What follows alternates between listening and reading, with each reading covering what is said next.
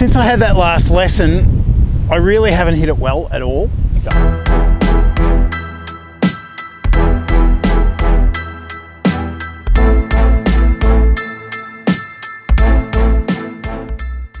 All right, well, it's been a few weeks and you've had a bit of time to practice in between our last couple of lessons. So I know we worked a little bit on your grip and your setup. So talk me through the things that you have found with your practice since our session.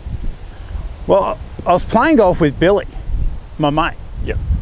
And he was telling me that my backswing was a bit funky. Okay. So what I've been working on is I've been working on taking the club straight back. Okay.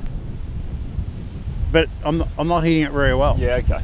So have you worked at all on the grip and the ball position or not really? No. Okay.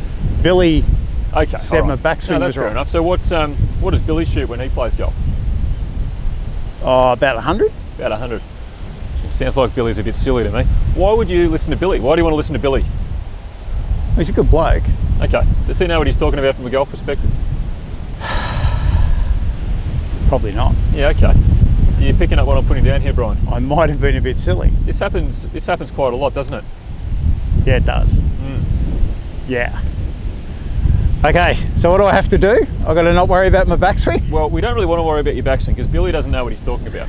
And neither does anyone else's other halves, neither does anyone else's friends. With respect to them, they might be trying to help, but they're probably not going to help, are they? No. So I want us to stick with what we worked on last time. We need to improve that very strong grip that you've got. And we need to get that ball position a little bit further back for you.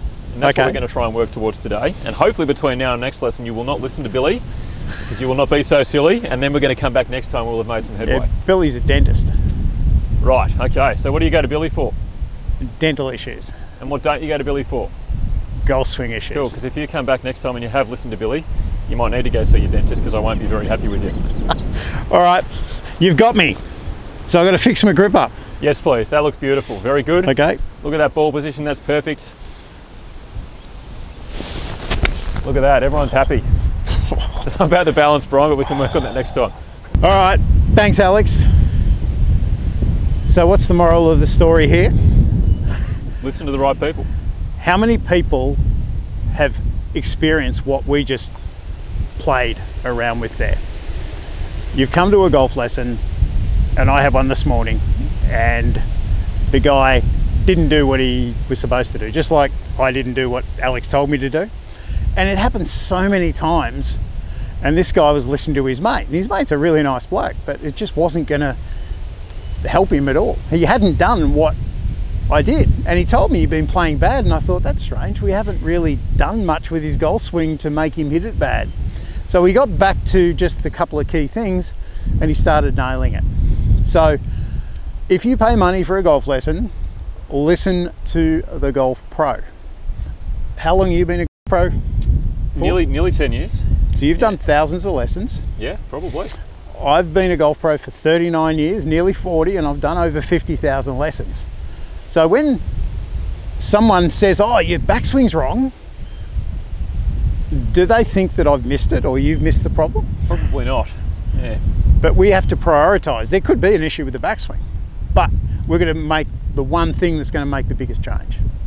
So listen to your golf pro, particularly if you've paid money. Listen to the expert. Don't go looking to your dentist for golf advice. And if you haven't yet paid money for a golf lesson and you are listening to Billy the dentist, maybe it's time to invest your money into some golf lessons. Exactly. Now, if you want to improve your golf, we're going to put a link to another video just up here I know is going to help improve your golf.